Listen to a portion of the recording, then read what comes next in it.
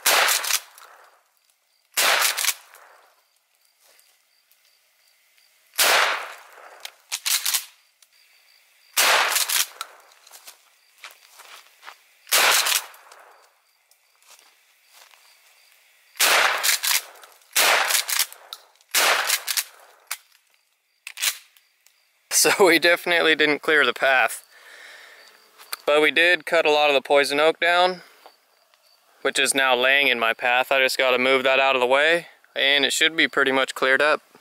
Alright guys, that was pretty fun. I should have brought out some more shells just to clear out more of the poison oak just for fun. But if you're looking to get rid of some poison oak, now you know exactly how to do it. Alright guys, that's it for this video, and until next time, thanks for watching.